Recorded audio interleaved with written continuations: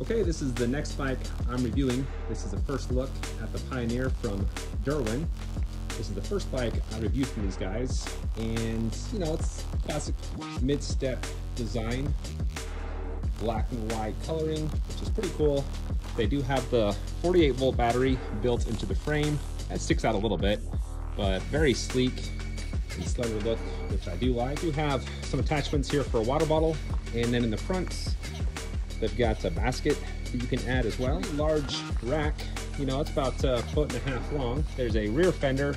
There is a front one as well. Most of you guys know that I don't like the look of fenders, so I did leave that off, but you do have that option. Anyway, there's the first look at the Pioneer. More later.